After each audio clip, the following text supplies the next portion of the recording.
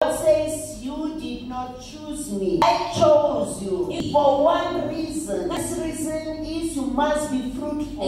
Your purpose here on earth is to preach the gospel, to tell others about me and all the joy that is found in Him. So your purpose here as you have come into this church is to be fruitful. Nobody came here because Bishop preached powerfully. No one came here because Mama is very kind. It is God Himself who drew you here because He knows that you will be fruitful here. You must take your position very, very serious here in Dwellers because you have been planted by God here. The Word of God says the steps of a righteous man are ordered by the Lord. The Lord ordered you here to be fruitful. So don't allow Satan to displace you here because if you are displaced, you cannot be fruitful. This is the right soil for you. You will be productive here. You will flourish here.